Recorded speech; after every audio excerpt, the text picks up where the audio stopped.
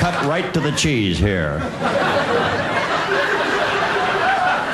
I'm very excited to be here, actually.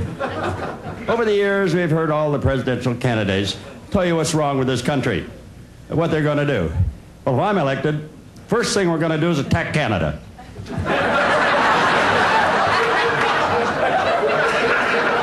Those people have been sitting around there acting like nothing's going on. We already got 2 of our baseball teams. Where do you think our geese go for the summer, huh? And they never paid us a dime for all the chemicals we gave them over the years. So. You have a war with Canada, it'll work out. We're in the same time zone, so you don't have to stay up late and watch it on CNN. First thing I'd do as candidate, as president, would eliminate the Social Security. Social Security is a real mess. Hasn't worked.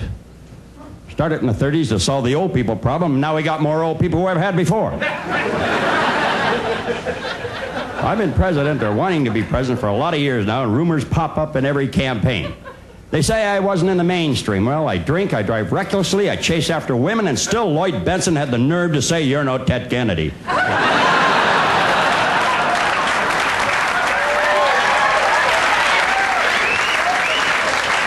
They said I was once a member of the Hare Krishna. Well, I was only for a couple of hours at the airport trying to get money for a connecting flight.